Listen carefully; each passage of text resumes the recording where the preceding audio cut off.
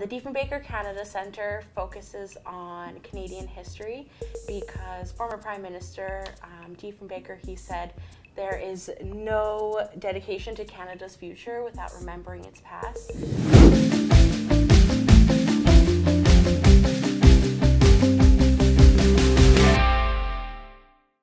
So for the grant this year, we brought out different mobile exhibits that highlight key milestones in Canadian history and our road to Canada 150. So some of our main exhibits and Canadian milestones were suffrage within Saskatchewan, that was very important, as well as Whitecap Dakota First Nation and their history within Canada and Saskatoon, as well as Canada's national flag and our search for finding this national identity as well. There was a lot of amazing moments this summer that made me think, yes, this is why we're doing this is why we're out here with this foundation.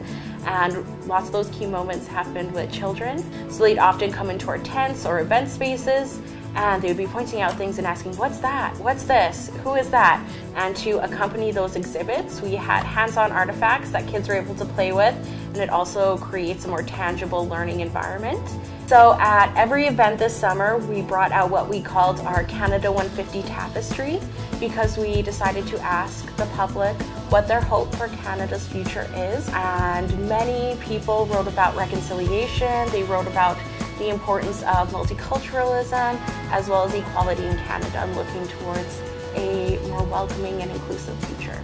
Without the help of the Saskatoon Community Foundation, it would have been impossible to carry out these activities, as we had been to a few in previous years, usually Canada Day and the Dundurn Air Show. This year we went to several events every week. This summer our goal was 5,000 people, and we had over 7,500.